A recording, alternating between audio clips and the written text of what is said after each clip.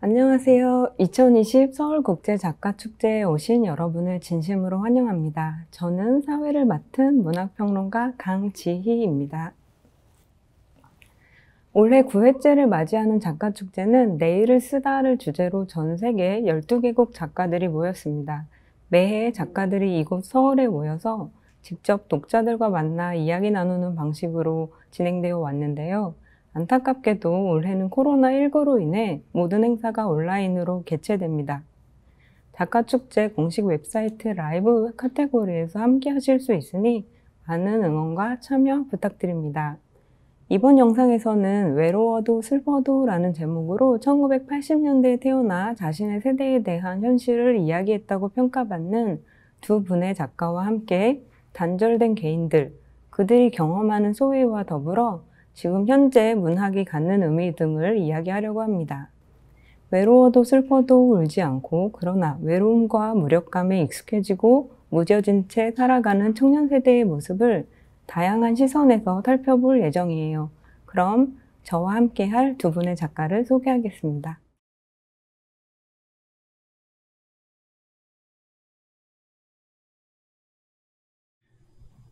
那天后来的事情我不记得了，因为我和小马还有金靖，我们三个人继续喝了起来。我喝醉了。奇怪的是，那天晚上我没有梦见老赵，不过我还是做了一个梦。我一个人走在夜晚的盐湖边，黑暗压得我喘不过气来。我绝望地闭上眼睛，却听见周围充满了细碎的声音，像是什么东西在生长，我害怕极了。早上醒来，我想到，那不就是盐生长的声音吗？在这里，盐是会生长的，那些美丽的盐花会不断地开放。这样说来，这里除了我们，还有别的生命。盐就是没有生命的一种生命吧。在造物面前，我们和盐真的有本质的不同吗？我们和盐都是生长和衰败者的一种变化罢了。小婷他们走后，大概2个多月后，我收到了一个挺大的包裹，看它的形状应该是一幅画，打开后与我猜想的一样，是一幅小婷画的油画。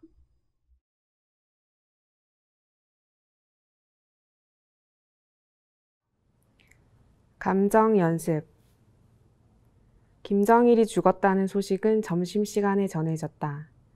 월요일이었다. 그날 아침 상민은 좀 늦게까지 잠을 자고 말았다.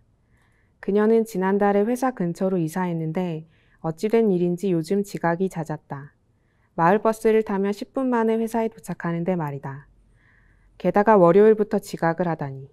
상민은 오전 내내 파티션 사이에서 몸을 낮추고 있었다. 마침내 점심시간이 되었다. 상민은 효정 선배와 커피를 사러 나갔다.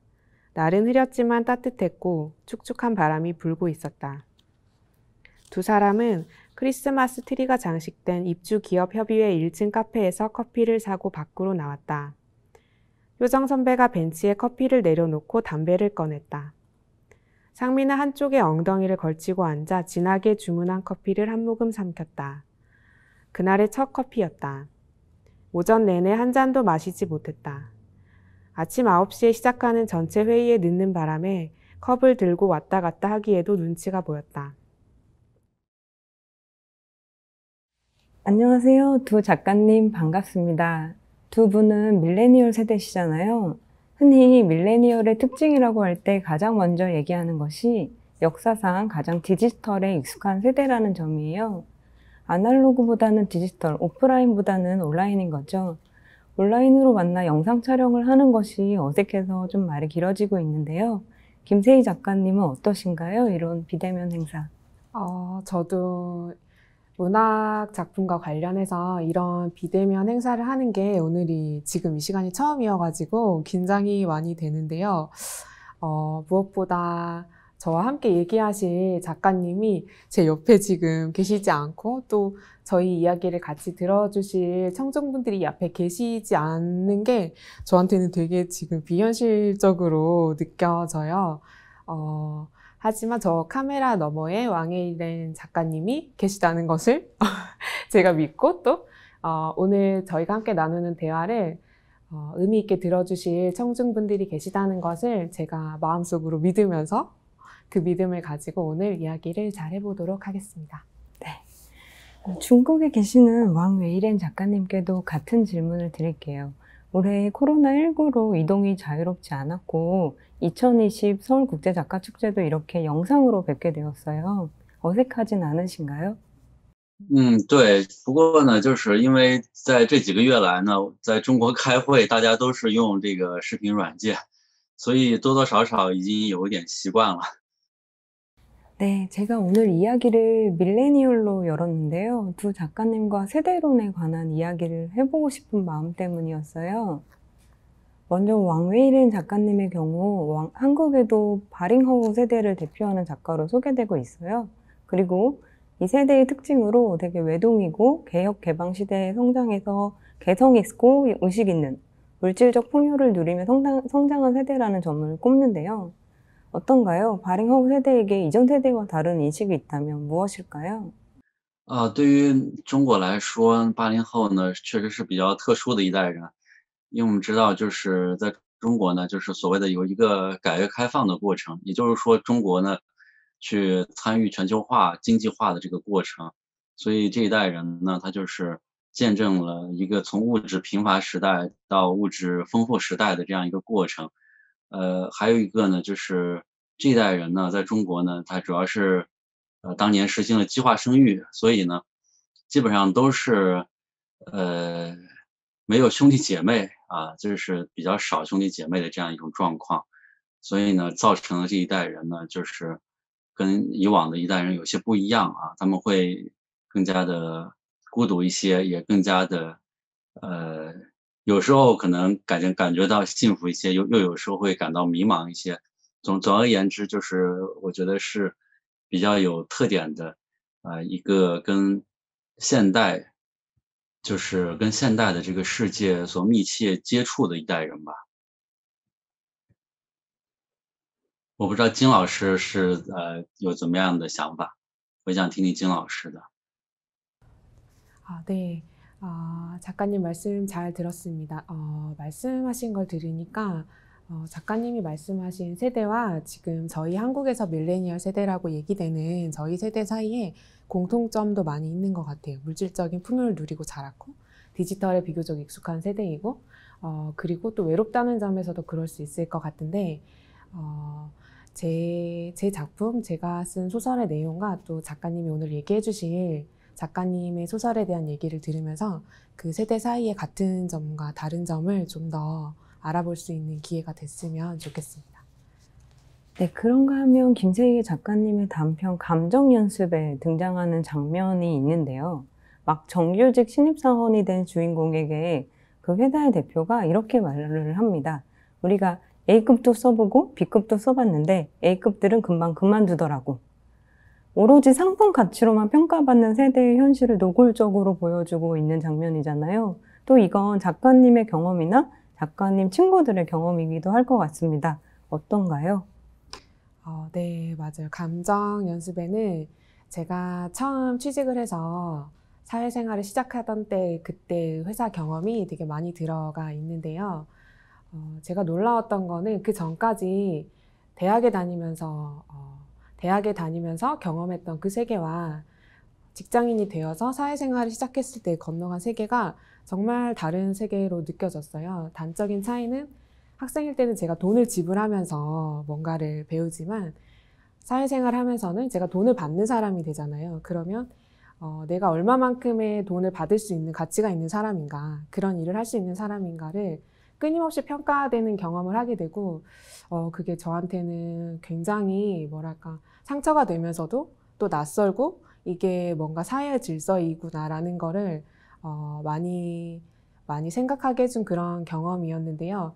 감정 연습에서는 제가 중요하게 다뤄보고 싶었던 것 중 하나는 그런 세계에 한 인물이 들어갔을 때 정말 놀랍게도 그 세계가 움직이는 방식과 그 가치관에 굉장히 빨리 영향을 받게 되는 것 같아요. 그래서 감정 연습의 주인공이 상미라는 인물인데 그 인물이 인턴으로 채용이 되고 함께 인턴으로 채용된 다른 다른 이제 남자 직원과 경쟁을 하는 구도에 놓이게 되는데 이 전까지 상미라는 인물은 자기 자신에 대해서 내심 중요한 순간에는 나는 옳은 행동을 할 수 있는 사람이다라는 자부심을 가지고 있었는데 놀랍게도 그 상황에 놓이게 되자 그렇지 않고 자기가 이 안에서 다른 사람을 이유 없이 미워하고 또 가해자가 될 수 있는 인물이라는 것을 깨닫게 되는데요.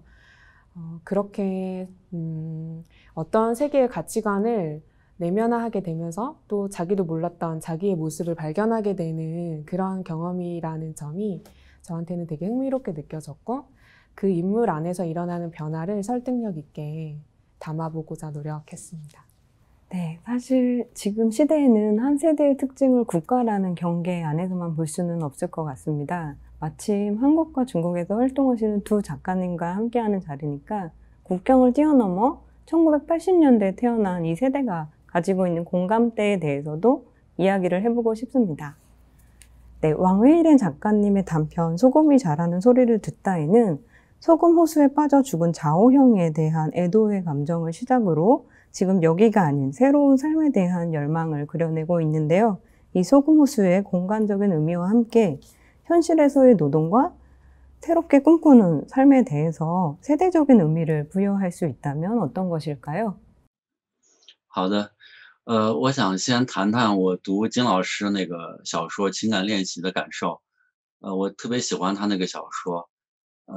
其实呢，就是作为一个就是相对于韩国外国人的视角来说的话，就是他这个小说里面，我说充满了一种特别紧张的感觉啊，就是因为他小说的开头就提到了这个那天是金正日死的那一天所发生的那一切。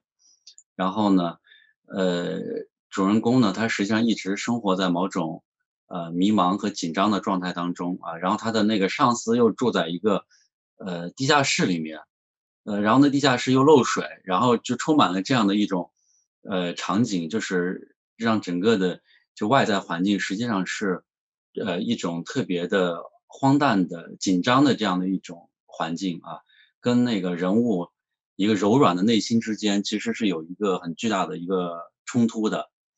所以呢，我就想由这个也想到我自己的小说《听言生长的声音》，也是有特别相似的地方。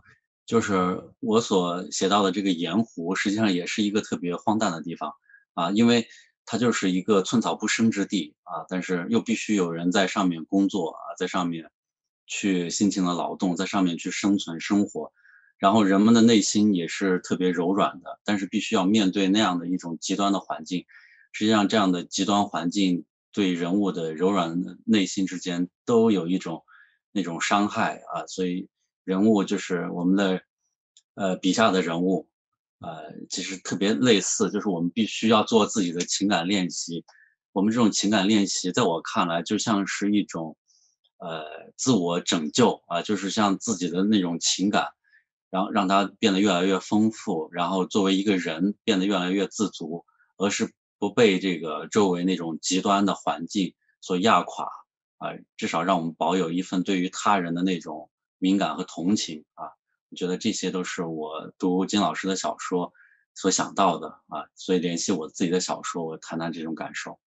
所以我想问问金老师，就是在写这篇小说的时候，就是有没有着重去塑造那种比较紧张的氛围？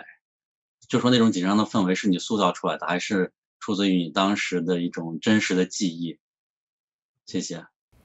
왕웨이롄 작가님이 제 소설을 읽고 해주신 말씀을 들으니까 무척 기쁘고 또 되게 신기한 기분이 들어요. 제가 감정 연습을 쓸 때는 굉장히 개인적인 기억을 가지고 소설을 쓰고 있다고 생각했고, 나중에 중국에 계신 동시대에 글을 쓰는 작가님이 이 소설을 읽고 이런 소감을 제가 듣게 되는 날이 올 거라 생각을 못했었는데, 그래서 굉장히 기쁘다고 감사하다는 말씀을 먼저 드리고 싶고요.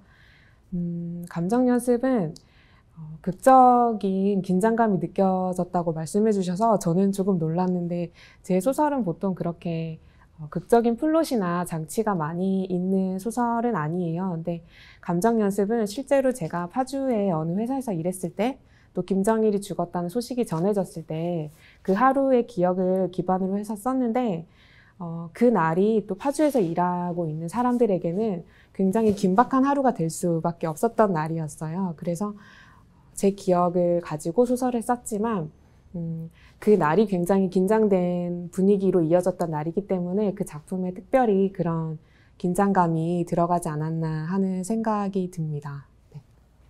네, 두 작가님께서 그 서로의 작품에 대해서 말씀을 나누어 주셨는데요. 앞서 얘기했던 김세희 작가님 작품에서 나왔던 그 불안이라는 키워드와 관련해서 더 이야기를 나눠보고 싶어요.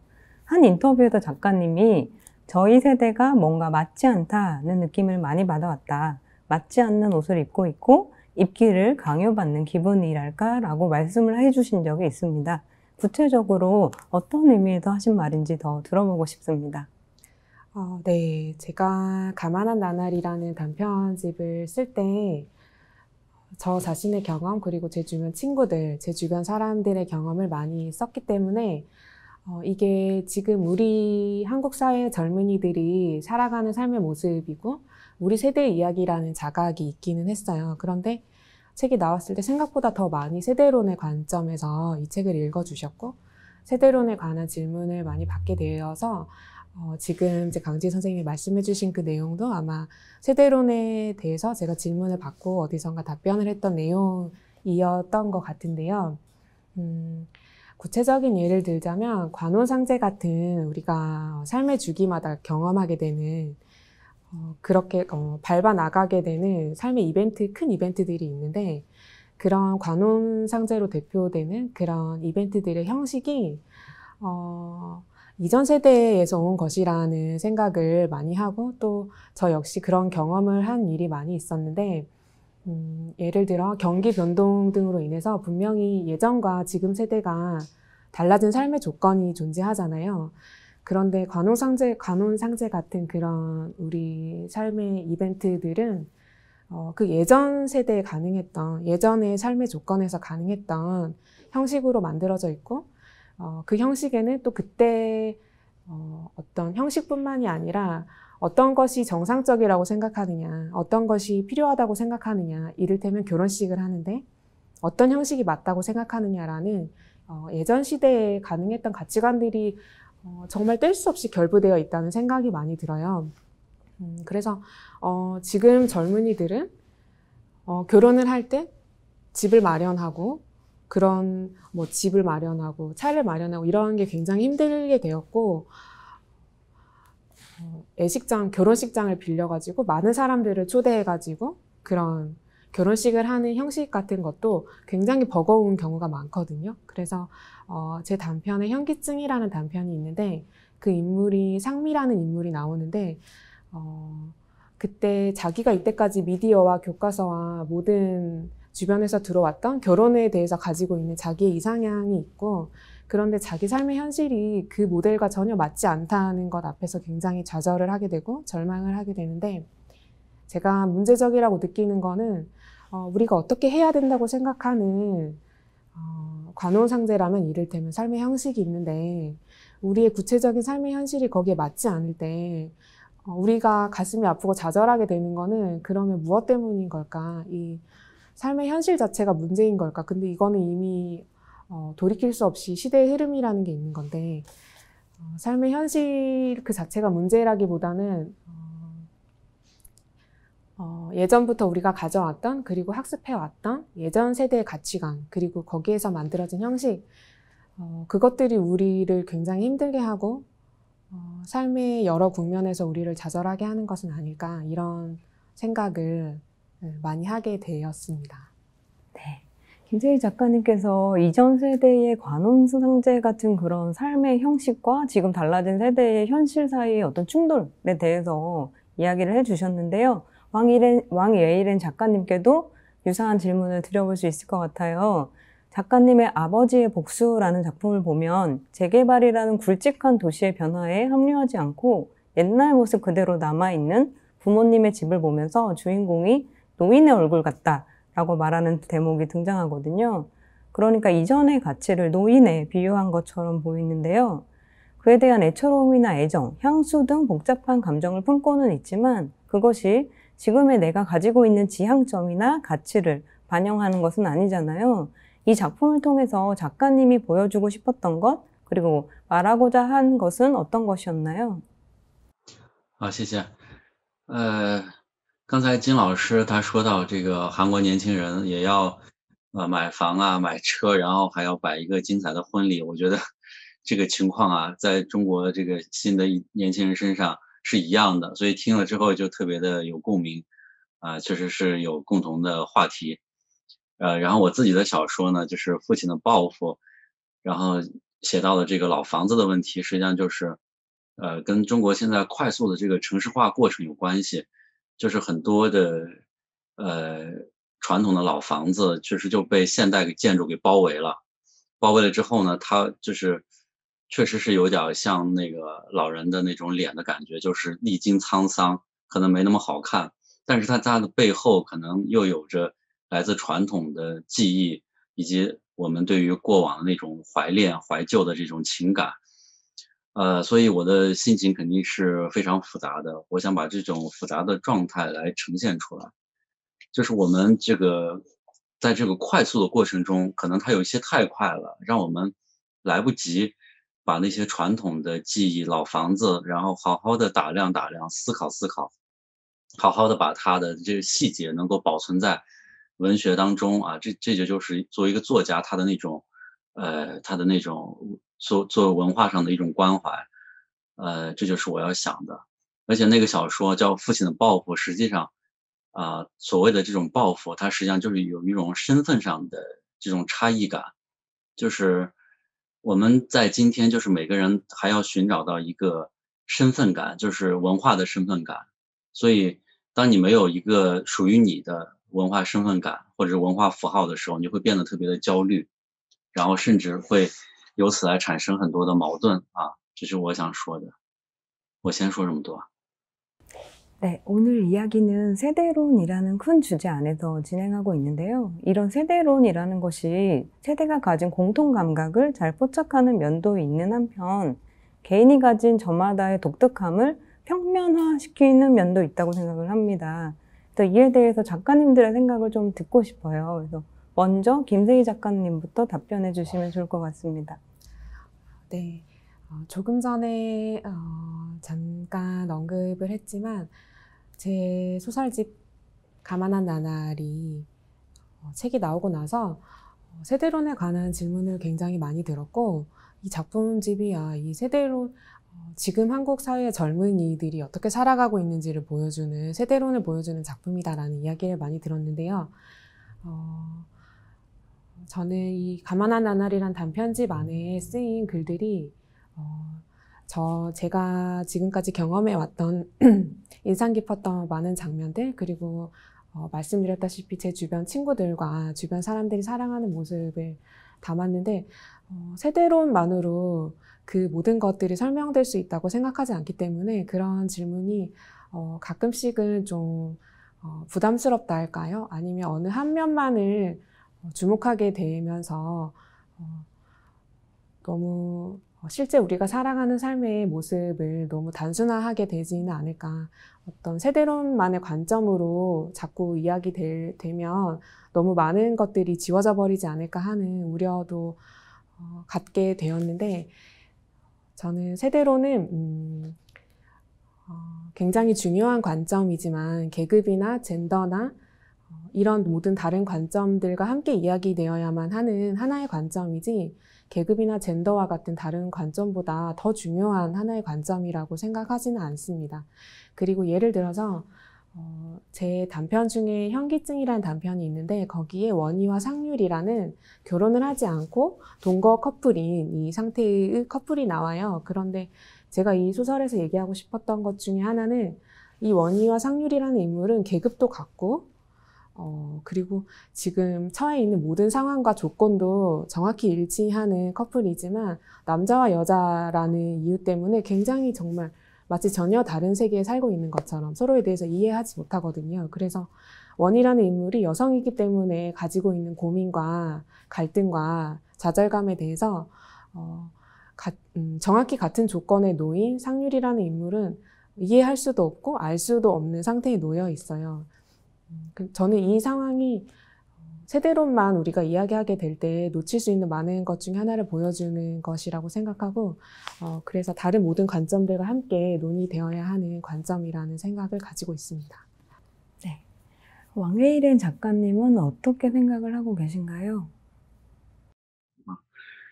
就是我也想到，实际上我们这一代人，还有一个很重要的一个共同性，就是我们是从传统时代到这个网络时代的一个过渡的这一代人。因为在我的记忆当中呢，在我中学时代，然后我们还是就是没有网络的基本上，然后上了大学之后，然后才开始大规模的上网。然后我刚刚上大学的时候呢，还要写信，用手写信，然后给朋友们，大家通过书件来往。但是可能上到大学2年级之后就没有再写过信了，都是大家通过电子这些社交软件来联系。实际上我觉得这一个是特别重要的，因为对于比我们更年轻的孩子来说，他们的成长的过程当中，网络呀、手机、电脑就是他们日常生活的一部分。对于比我们更年长的人来说呢，他们可能有他们自己稳固的那套传统的价值观念。但是对于我们这些过渡时期的这一代人来说，我们的成长时期接受的是传统文化的教育，但是我们这个成年之后，尤其是步入社会之后，然后呢，基本上就是又处在一个网络的时代里面。所以呢，就是我们有时候会内心中有这样的分裂的东西，就像刚才提到的那个老房子跟新建筑的问题一样。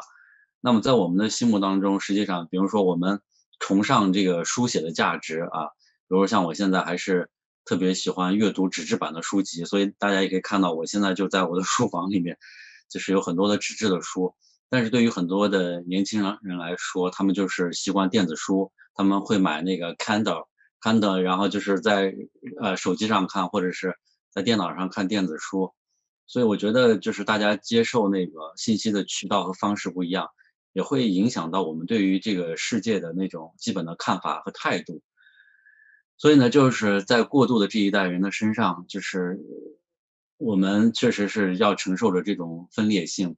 我们这样的话，我们作为作家，其实要把这样的分裂的东西，去把它表达出来创造出来。我觉得这也是我们的一种文化上的使命为什么这么说呢？因为就是我们要让就是更年轻的朋友看到，就是我们作为这过渡的这一代人，如何从传统的价值当中汲取经验，然后又能在就是这种传统价值在新的这种环境下，然后得到新的一种展开得到一种新的特性。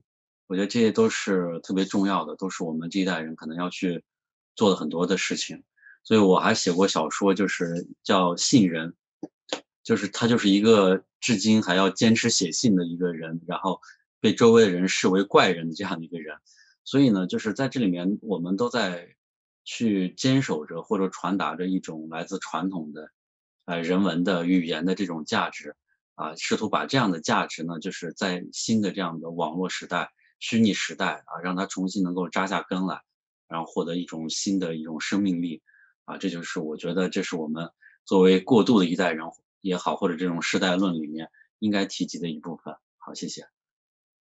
네, 왕웨이렌 작가님께서 이전 세대와의 어떤 단절감 그리고 그 연결 지점을 이제 문학으로서 이제 표현해내는 인물을 우리는 가지고 있다라고 얘기를 해주셨습니다. 이렇게 연결되는 얘기일 수 있을 것 같은데요. 김세희 작가님이 이제 가만한 나날이라는 작품에서 가습기 살균제 문제를 녹이면서 이제 나는 모르고 있지만 내 선택이 타인에게 영향을 줄 수 있다라는 점을 말하신 적이 있습니다. 그래서 저는 이 작품을 비롯해서 김세희 작가님의 작품들이 현대사회에서 개인들이 아주 긴밀하게 연결되어 있다는 감각. 그런데 어떤 방식으로 연결되어 있는지 통제될 수 없는 방식으로도 연결이 되어 있다라는 사실을 좀 날카롭게 짚고 있다는 점이 더 인상적이었습니다. 그래서 그 때문에 지금 이 시대의 개인들이 고립감이나 단절감을 느끼기도 하는 것 같은데요. 이에 대해서 작품에서 어떤 이야기를 더 하고 싶으셨는지 말씀해 주시면 좋을 것 같습니다. 네, 가만한 나날의 경진이라는 인물도 이제 대학을 졸업하고 처음 사회생활을 시작한 일을 하게 된 인물로 설정되어 있는데요. 저한테 호기심을 느끼고 또 문제적으로 느껴졌던 것은 우리가 처음 직장 생활을 하게 될 때 가지게 되는 기대와 설렘이 있잖아요. 그리고 나한테 주어진 일을 잘 해내고 싶은 열정이 있어요. 그래서 이 경진이라는 인물은 자기한테 주어진 일을 정말 자기한테 요구되는 것 이상으로 열심히 진정성을 가지고 일을 하고 성과를 내고자 하는 그런 인물인데 그런데 자기가 맡았던 일이 상품을 홍보하는 일이었고 또 그게 또 인터넷을 통해서 자기의 신문을 드러내지 않고 이제 그 상품을 추천하는 리뷰를 올리는 일이었고 또 하필이면 그 제품이 굉장히 정말 치명적인 사람에게 치명적인 해를 미칠 수 있는 살균제였던 그 상황을 떠올려 봤는데요. 저한테 문제적으로 느껴지고 또 제가 작품에서 잘 표현해보고 싶었던 것은 한 개인이 이 소설에서는 경진이라는 인물이 선의와 열정을 가지고 어떤 일을 최선을 다해서 했는데 그것이 다른 사람에게 정말 최악의 자기가 전혀 상상할 수 없었던 그리고 의도하지 않았던 그런 최악의 결과로 이어지는 상황 그리고 지금 우리 사회가 그런 모양으로 디자인되어 있다는 것 그 점을 잘 표현해보고 싶었던 것 같아요. 제가 사회 구조에 대해서 문제를 갖게 되는 것은 이미 이 사회가 이런 식으로 디자인되어 있을 때 한 개인이 그 안에서 아무리 선의를 가지고 열심히 열정을 다해서 일을 하더라도 그것이 가장 나쁜 결과로 이어질 수 있다면은 우리는 이 사회에서 그러면 어떻게 일을 할 수 있을까? 이 열정을 어떻게 가지고 살아갈 수 있을까? 그런 질문들을 해보고 싶었습니다. 네, 벌써 시간이 많이 흘렀는데요. 이제 저는 잠깐 뒤로 물러나고 두 작가님께 대화의 시간을 넘기도록 하겠습니다. 왕웨이롄 작가님, 진세희 작가님께 묻고 싶은 것 있으시면 편안하게 마음껏 질문해 주시면 좋겠습니다. 好的，我觉得我想问问金老师有没有就是有时候写不出东西的时候怎么做？因为刚才这是主办方问我的一个问题，我也特别好奇金老师会怎么做。 글쓰기가 막히는 느낌이 들 때는 전 거의 날마다 그런 순간들이 있는데요. 그럴 때는 어떻게 하냐면 제일 중요한 거는 이제 글을 쓰는 자연스러운 과정 중에 하나다라고 생각하는 거. 이게 어떤 예외적인 상태고 어떡하지 이렇게 생각하지 않고 당연한 이제 과정 중에 하나라고 받아들이고 그때 어떻게 하는지는 좀 다르긴 한데 저의 경우는 다른 작품들, 제가 좋아하는 다른 작가분들의 다른 작품들을 읽으면서 제가 제 작품을 쓸 때는 이 작품밖에 생각하지 못하잖아요. 그런데 항상 다른 작품을 읽을 때는 다른 시선으로 좀 더 객관적이고 좀 더 위에 있는 눈으로 제 글을 볼 수 있기 때문에 다른 작품들을 많이 보려고 노력하는 편입니다. 对，理解。像我的话，有时候也会这样做，但然后有时候就去散步，然后跑步，然后加大运动量，在这个过程中，然后可能会有灵感跑出来。那金老师每天都会写作吗？金老师会有自己的专门的职业呢，还是说专门以写作为自己的主要的职业？ 기본적으로 매일 오전에 3-4시간 정도 글을 쓰려고 노력하고요. 글쓰기는 본업이라고 말할 수 있습니다. 본업인데요. 지금 저한테 이제 어린 아기가 있어서 제가 엄마로서 아이를 돌보는 일과 작가로서 제 글을 돌보는 일 두 가지가 저한테는 비슷한 비중을 가지고 날마다 이루어지는 일입니다. 저도 왕웨이롄 작가님께 질문 드려도 될까요? 몇 가지 질문이 있는데 먼저 하나 질문 드리면 저도 왕웨이롄 작가님이 소금이 자라는 소리를 듣다라는 단편을 매우 인상적으로 읽었어요. 그래서 그 말씀을 드리고 싶은데 저도 외국인의 눈으로 그 작품을 읽었을 때 저한테는 소금호수라는 배경과 그곳에서 일하는 사람들이라는 그 설정 자체가 굉장히 아주 멀고 이국적이고 굉장히 낯설고 독특한 설정처럼 느껴졌어요. 그리고 작가님이 표현하신 소금호수가 매우 황량하고 매우 쓸쓸하고 압도적으로 공허하고 굉장히 고독한 공간이지만 동시에 매우 아름답고 또 어떤 소름 끼치는 인간을 매혹하는 그런 힘을 가진 그런 공간으로 묘사되어 있는 점이 매우 인상적이었다는 말씀을 드리고 싶고요. 그리고 그 주인공의 심리와 그 변화를 제가 그러니까 매우 낯선 설정임에도 불구하고 굉장히 밀착되는 마음으로 읽을 수 있었고 제가 너무나 감정이입이 되고 그 인물의 마음과 생각들을 잘 따라갈 수 있었어요. 그래서 그 점이 저한테는 되게 놀라웠고요. 제가 작가님께 질문 드리고 싶은 것은 저는 지금까지 제 작품들은 대체로 저의 경험에 기반해서 그동안 제가 있었던 일들 중에서 왜인지 모르지만 되게 인상적이고 자꾸 기억에 남는, 자꾸 떠오르는 그런 일들을 바탕으로 글을 많이 써왔는데 왕웨이롄 작가님의 경우는 어떠신지 본인의 경험이 어느 정도 소설에 반영되는 편인지 여쭤보고 싶습니다. 好的，谢谢金老师，我可以简单说说我写这个小说的那个过程。我首先要说，这个盐湖是绝对真实的啊，它就是在中国的青海柴达木盆地。如果以后金老师有机会来玩的话，可以去参观一下。我就是因为一次机会，然后去参观了那个地方。我是一个朋友的朋友，在那里真的上班，所以呢，他专门开车把我们拉到盐湖里面去。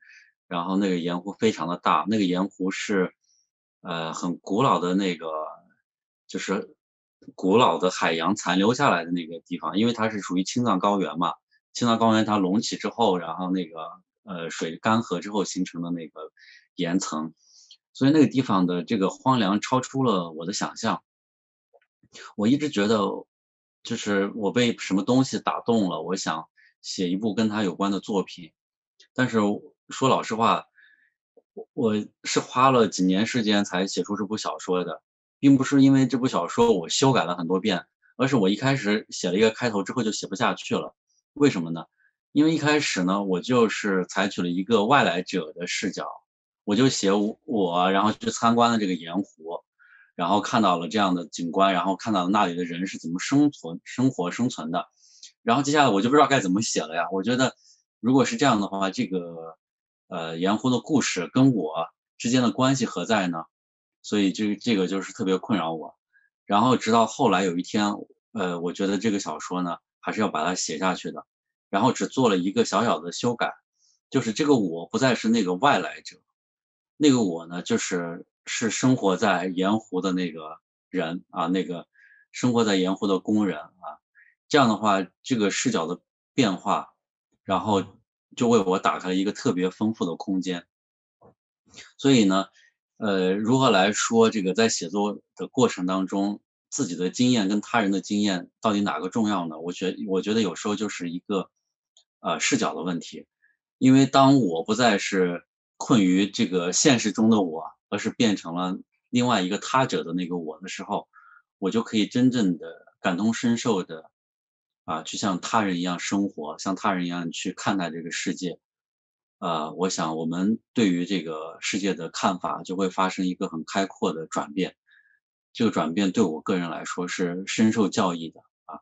那么在这个盐湖的这个小说里面，我也体会到了就是像中国古代老子说的那种天人合一的感觉，就是自然与人生之间的那种关系。因为我们大多都生活在城市里面，在听言生长的声音里面，我们也可以看到城市也是一个若隐若现的背景，是吧？有外来者不断的来到这个盐湖又出走其他人都是生活在城市里面，甚至他们去旅游去到尼泊尔这样的地方。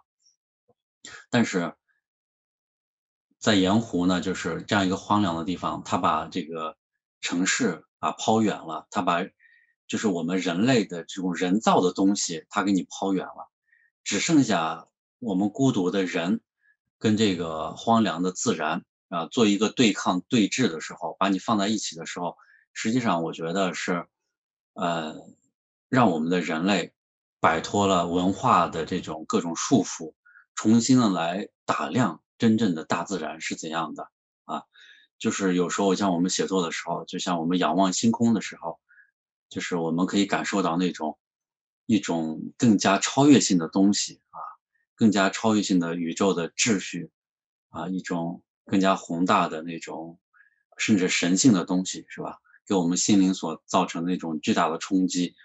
所以在这里面，实际上我也写到了这种过程，甚至我在里面也写到了，就是盐也是有生命的啊，因为我原来不知道这个盐真的是有生命的。我听朋友说那个盐湖里面盐会开花，我说盐怎么会开花呢？盐不是一个没有生命的存在嘛？但是当我走到盐湖的时候，我发现盐真的会开花，它会不断的凝结，然后就像花朵那样，就是呈现出各种各样美丽的花朵的形态啊，这个真的是让我很震惊。所以呢，就是让我不免想到，确实可能让我们看起来微不足道的这个盐啊，它也有着自己的生命啊，所以就是说，让我们作为人类啊，跟宇宙、跟自然的关系被打通了，甚至说我们人类作为有机物啊，跟无机物之间的那种界限，也许在文学当中也是不存在的啊，所以文学就是如此的开阔，提供如此的可能性，让我们能够破除一切的这种障碍、屏蔽，然后直抵我们内心的那种真实的存在状态啊。谢谢。 예, 왕예일은 작가님께서 이제 소금이 자라는 소리를 듣다와 관련해서 작품에 대한 설명을 굉장히 길게 해주셨는데요. 이어서 다시 김세희 작가님께서 질문을 던져주셔도 좋을 것 같고, 아니면 왕예일은 작가님께서 다시 질문을 김세희 작가님께 해주셔도 좋을 것 같습니다. 제가 먼저 작가님께 질문 드리고 싶은데요. 작가님의 소설에서 광둥이라는 지역이 굉장히 중요한 의미가 있는 것 같아요. 그리고 아버지의 복수라는 작품에서 광둥어를 아버지가 이제 열심히 잘하시게 되는 그런 걸 보고 되게 이상한 감정을 느끼는 그런 대목도 있었던 것이 기억이 나는데, 작가님께 광둥과 광둥어가 라는 게 굉장히 중요한 의미가 있는 것 같은데, 개인의 정체성이 그 지역과 언어와 어떤 의미가 있다고 생각하시는지, 어떻게 결부되어 있다고 생각하시는지 청해 듣고 싶습니다. 其实这个问题特别有意思，我也想先请教一下金老师，就是在韩国呢，比如说那个大家都说韩语，那是否就是以首尔的这个语音最为正统？如果比方你有个人他是从乡下来的，他可能带着其他地方的口音来到首尔的时候，人家一听就你不是从口音就能听出你的来路的时候，那个人会否感到某种羞涩感，或者是甚至说有种不自然的感觉？就是每个人他尽量的先掩饰自己的那种身份。我想问问韩国是不是也存在这样的情况呢？ 네, 많이 있습니다.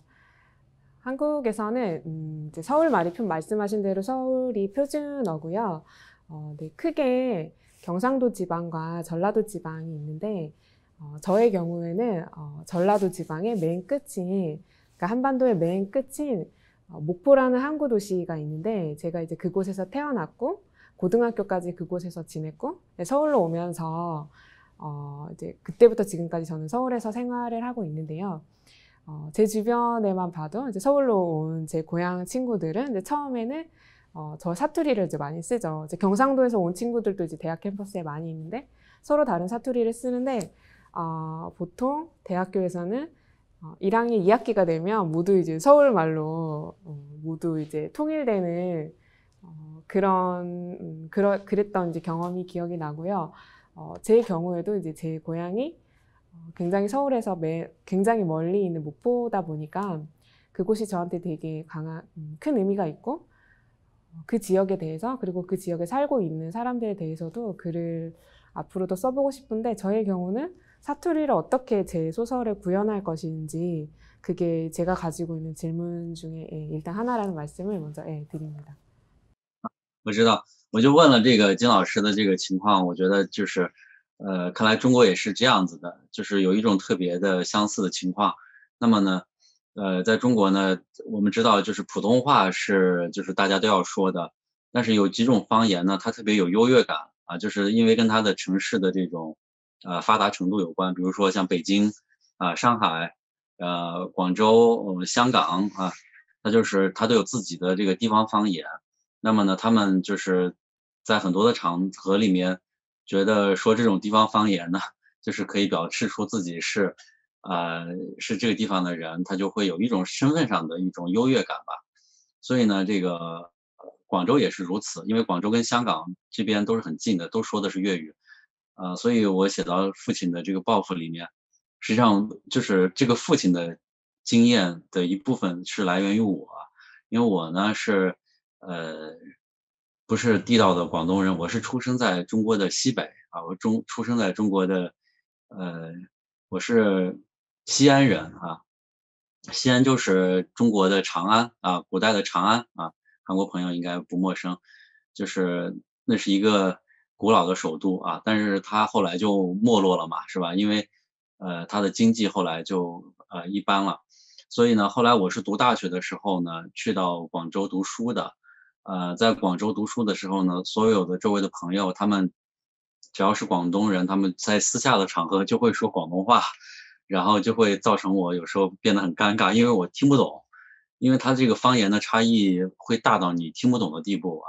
所以我在广东，然后工作，然后学习，到现在已经有20年的时间了。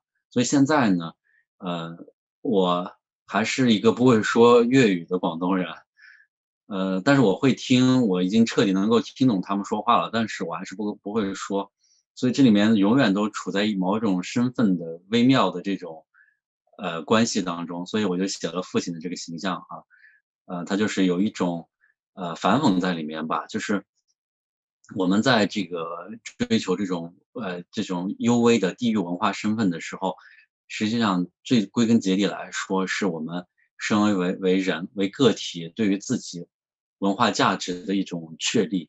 也就是说，我们每个人在这个现代的社会里面，可能都是有一种很强烈的漂泊感，但实际上我们也在追求着一种稳固的感觉，一种所谓根的感觉啊。这种感觉可能从未离我们远去。我想这点可能对于一个就生活在东亚的朋友来说，就更加容易体会，就是那种对于祖辈的或者是来自于传统的那种根系的那种束缚感，就是体现在各种的这种生活当中啊。所以呢，这个父亲的抱负就写了这样的一种状况啊，一种复杂的状况。实际上最后甚至说那个父亲的经验是我，然后当然那个小说里面儿子的经验也是我，等于说我的经验被分散到这2代人中间了啊。谢谢。 준비해 오셨던 질문들 중에 다시 골라서 이제 질문을 해주시면 좋을 것 같습니다. 오늘 얘기를 나눠보니까 저와 굉장히 다른 경험을 갖고 멀리 계신 분이지만 또 비슷하게 느껴지는 점이 많아서 굉장히 놀랐는데요. 현재는 어떤 작품을 쓰고 계신지 조금 얘기를 해주실 수 있는지 궁금합니다. 我现在正在写的作品呢是比较夸张的，是一个科幻小说，写了这个人类然后已经灭绝的场景，然后又重新复活的这种场景，所以就是相对来说是听起来很吓人的，但实际上呢，就是作为具体的故事呢，又是落脚在我们这个传统作家对语言的这种信赖上面，就是我坚信最终只有语言以及对于语言的这种书写，也就是说我们作为作家，然后对于这个用语言对世界的呈现，最终才能在精神层面上真正的去复原人类啊，当然是有这样一种美好的对于人文的这种坚持和强调。那么就是像金老师，你能说说你现在正在写的作品吗？ 제가 지금 쓰고 있는 소설은 중편 규모의 소설인데요. 결혼을 할지 말지 이제 고민을 하는 한 여성의 입장에서 진행이 되는데, 시점은 이미 이제 결혼을 한 지 몇 년이 흐른 뒤인데, 그때 그 상황을 돌아보면서, 그때 어떤 경험들이 자신이 선택을 내리는데 영향을 미쳤는지, 그 자신의 기억을, 뭐랄까, 우리가 어떤 일의 인과관계를 신이 아닌 이상 모두 파악할 수는 없지만 우리가 기억에 남는 것들이 있잖아요. 이때의 이 경험이 나한테 어떤 식으로 영향을 미쳐서 어떻게 이렇게 됐는지는 모르겠지만 어쨌든 이때의 경험이 나한테 굉장히 생생하게 남아있다. 이런 기억의 구조로 지금 중편 소설을 쓰고 있습니다. 네, 두 작가님들께서 지금 작업하시고 계신 소설들에 대해서 얘기를 해주셨는데요. 중국의 SF 소설들도 한국에 많이 번역이 되어 있는 걸로 알고 있습니다. 이제 탐체라던가 하우징팡 같은 작가들의 소설들이 지금 한국 독자들에게도 굉장히 빠르게 읽히고 있는데요. 왕웨이롄 작가님이 쓰실 SF 소설들이 너무 기대가 되고요. 또 김태희 작가님이 쓰신다고 하시는 그 결혼과 관련된 이야기도 이 독자분들께서 되게 즐겁게 읽을 수 있는 소설일 것 같아서 무척 기대가 됩니다. 예, 이제 그러면 독자들의 질문을 받을 차례인데요. 올해는 행사가 온라인으로 진행되고 있기 때문에 독자님들과 직접 대화를 나누는 시간을 가질 수는 없을 것 같습니다. 아쉬움을 조금이나마 해소하고자 사전에 독자님들로부터 질문을 받았다고 합니다. 기대해 주시고요. 그럼 독자님들이 어떤 질문을 보내주셨는지 기쁜 마음으로 영상을 통해 만나보겠습니다. 안녕하세요. 저는 중국 지린성에 거주하고 있는 독자입니다. 저의 20대 초반에서 30대 초반까지의 시간을 저는 서울에서 보냈었는데요. 상미가 느꼈던 감정들을 생각해보면 제 본인의 경험과도 너무나도 많은 비슷한 점들이 있어서 더더욱 공감을 하게 되었습니다.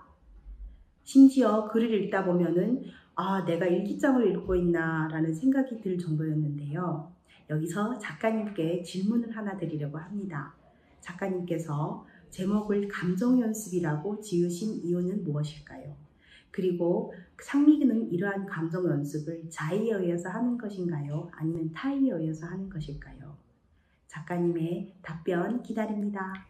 네, 중국 지린성에 거주하시는 독자님께 이 소설이 본인의 경험처럼 일기처럼 느껴졌다는 게 저는 되게 놀랍고 또 되게 기쁘기도 한데요.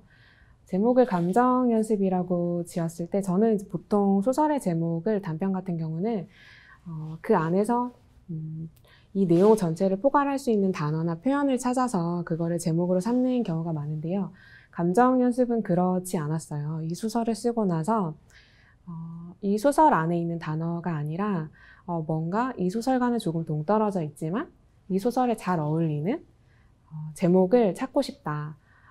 그래서 그 어울리는 단어들을 찾아봤는데 이 감정이라는 단어와 연습이라는 단어가 이 소설의 상미라는 인물의 경험을 설명할 때 굉장히 재미있고 또 같이 두 단어를 붙여 놓았을 때 어떤 효과가 있다는 느낌이 들어서 감정연습이라는 제목을 지었고요.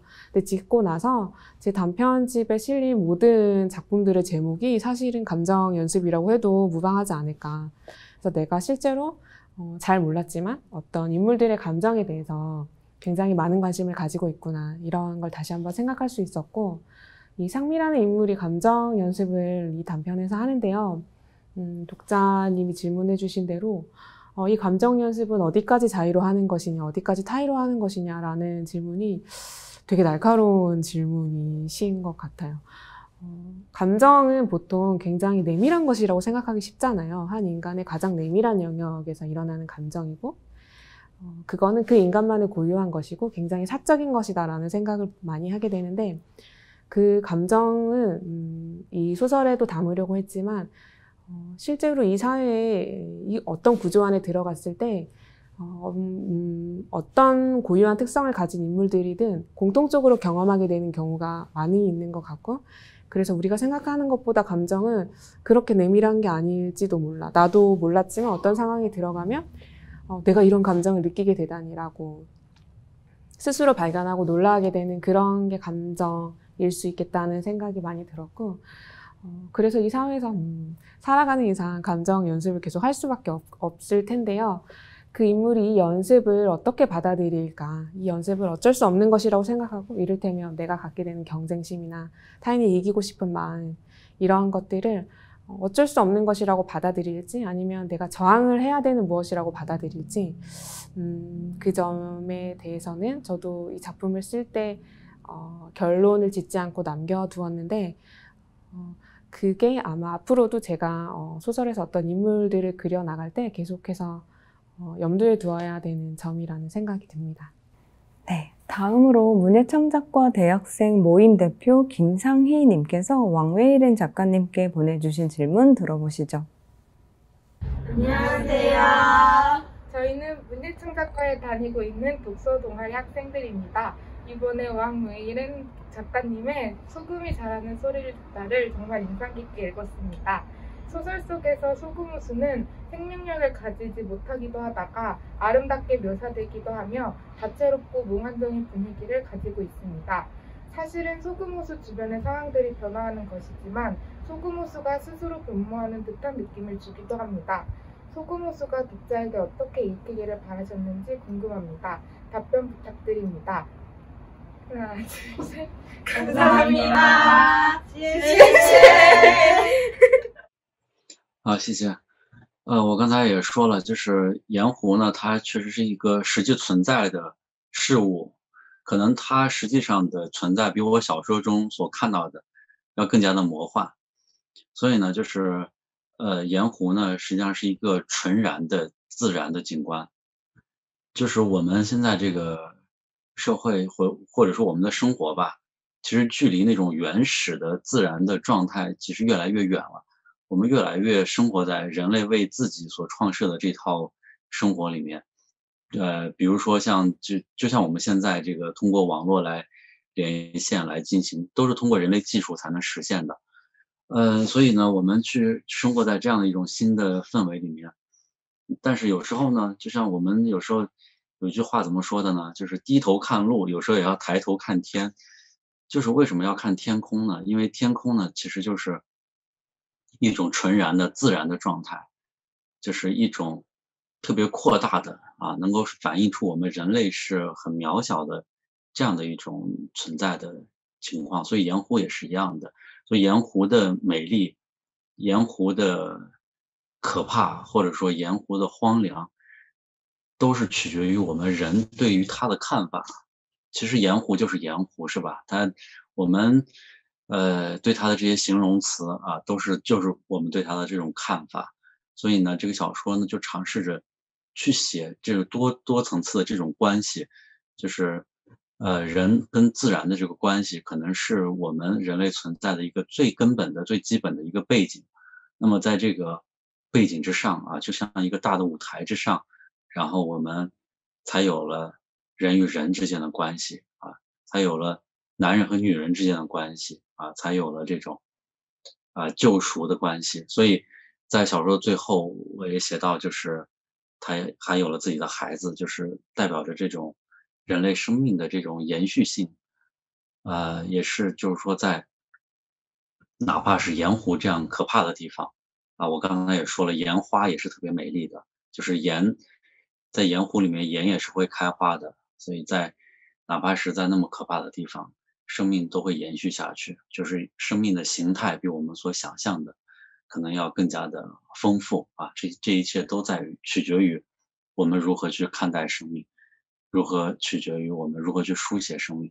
所以这也让我们就是在写作小说的时候呢有了更多的可能性吧。就是对于小说这种文体，我从来也不悲观经常就是会就是在中国做活动的时候，经常会说这个文学会消亡吗？以后会被影视作品取代吗？然后我都觉得是不会的尤其是像小说这种题材，它都是要有着更多的可能性，是别的艺术形式所无法取代的谢谢。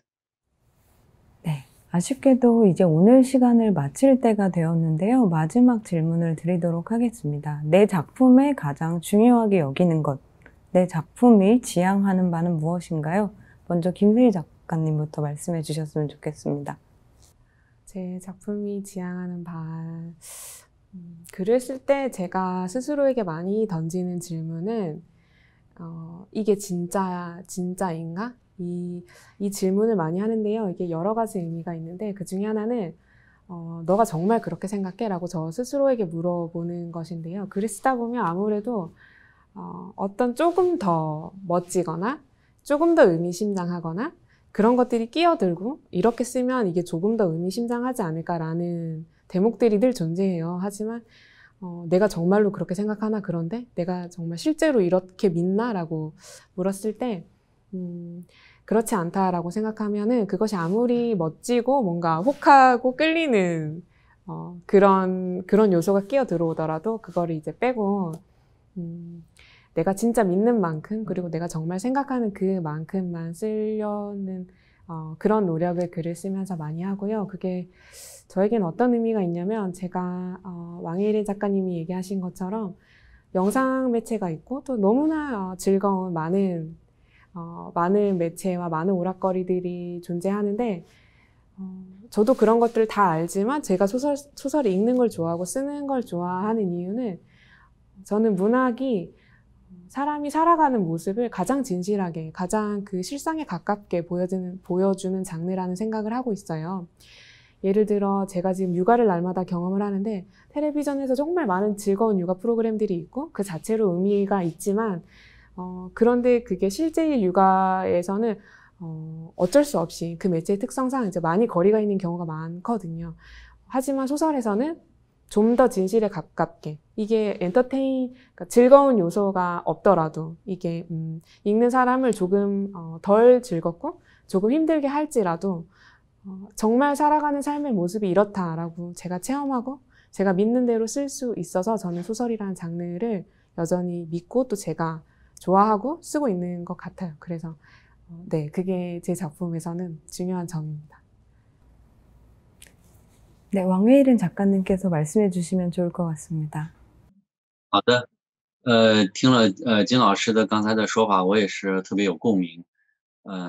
确实是这样的，就是我们在写作的过程当中，不断的就是陷入那种自我的质疑当中，这是真的吗？这是让人相信的吗？确实是这样的。所以呢，就是经常有时候呢，我写小说甚至是为了改变我自己的看法。就是比如说写一篇小说的时候，也许在开头的时候代表着我的某种见解、某种看法，但我就是特别期待我写完这个小说的时候，这个小说不是说改变了我的看法，至少能够让我对于这个问题的看法变得没有那么固执，变得没有那么的确信。所以说这个小说在写作的过程中，它也是自我教育的一部分它让我们自己呢，随着小说这种文体，也在有一种精神成长的意味在里面那么就像刚才金老师说的这个，就是他对于事物的真实性的这种抵达，是任何影视作品都不能取代的。就是因为最重要的真实，实际上是我们内心的真实我们那个在写小说的时候，才能把那种就是犹疑、怀疑、痛苦、愤怒，甚至很多负面的情绪都写出来因为这些东西是别的知识体系，你任何的东西它都就要排斥这些东西的，但是只有文学它接纳这些它把它们无差别的接纳进来，从而构成了我们生活的一种特别真实的状态所以呢，文学的不虚假就在于它的这种广泛的、丰富的这种承纳性或者是包容性里面。所以我特别期待所看到的小说，永远都是有着无尽可能性的，有着很多的丰富性的、复杂性的这种小说在里面呢，就是经常我们能够校正我们的这种个人的局限性并且能够修正我们对于世界的那种单一化的、偏执化的这种看法。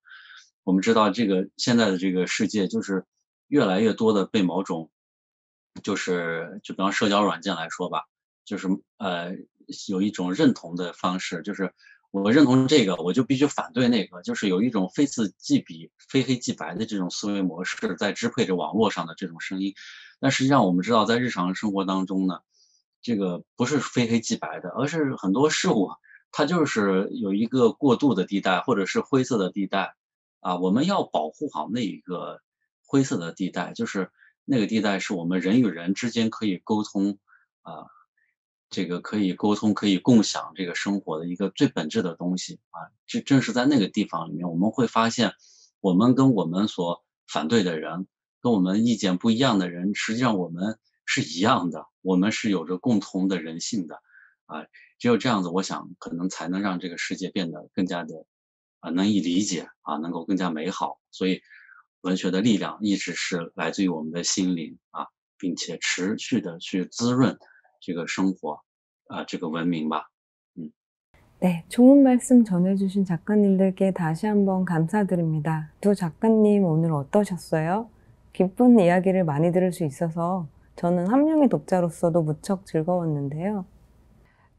왕예린 작가님을 직접 뵙고 직접 눈을 보면서 이야기를 나누지 못한 아쉬움은 여전히 남지만 그래도 이 과학기술의 힘을 빌려서 우리가 이렇게 떨어져서나마 이야기를 나눌 수 있다는 게 직접 와서 이야기를 해보니까 그 사실이 되게 감사하게 느껴지는 시간이었고요. 왕예린 작가님이 나는 비관적인 작가다, 비관적인 작가가 아니다라고 하신 말씀이 저한테 되게 인상적이고 왠지 힘을 주는 말씀이셨어요. 그래서 오늘 왕예린 작가님과 이렇게 이야기를 나눈 경험이 또 이제 돌아가서 각자 책상 앞에서 글을 쓰게 될 텐데 그 앞으로 제가 글을 쓸 때도 저한테 큰 힘이 될 것 같습니다. 我也是，我今天跟金老师的这种交往也是受益匪浅的。就是我在他的这个小说，比方情感练习里面，我们看到的是一个被动的、无助的甚至是敏感的这个女孩子。但实际上他的这个小说标题，刚才不是在探讨他的小说标题的，叫情感练习。我想就是说他的这个练习这个字，我是特别喜欢的。为什么呢？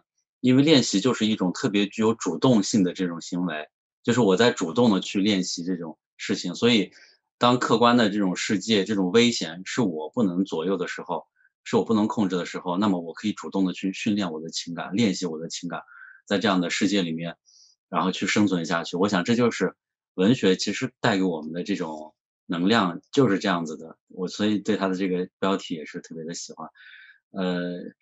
就是很早就接到了这个文学节的邀请，所以一直就特别期待能够就是面对面的交流。但是这个真的是，所以有很多的偶然性的事件，然后你看就打乱了这个节奏，让我们只能通过网络来交流。那么我想呢，这个应该只是暂时性的情况。我相信我跟金老师一样，我们都是乐观的。我们相信就是，比方这个疫情过去之后，是吧？然后我们还是会有见面的机会。对，希望以后能跟金老师我们见面之后能够再好好的聊一聊，我想是特别有意思的，因为我们有着太多的这个共同的经验作为同一代人，确实是特别的有一种共鸣感有一种共通的感觉谢谢。 네, 두 분 오늘 함께 해주셔서 너무 수고 많으셨습니다. 감사합니다. 이로써 2020 서울국제작가축제 작가들의 수다, 외로워도 슬퍼도 세션을 마치도록 하겠습니다. 국경을 뛰어넘는 세대의 공통된 경험과 감각이 있다는 것을 발견한 동시에 이러한 세대론이 갖는 한계도 점검해봤고요. 그로써 개인들의 독특한 경험이 문학 안에서 어떤 모습으로 더 이야기될지 기대할 수 있는 알찬 시간이었던 것 같습니다. 올해 축제는 11월 8일 일요일까지 온라인으로 진행되는데요. 앞으로 남은 프로그램도 많은 시청과 참여 부탁드립니다. 내년에도 꼭 여러분과 얼굴을 마주하고 호흡할 수 있기를 기원하며 인사드리겠습니다. 저는 문학평론가 강지희였습니다. 시청해주신 여러분 감사합니다.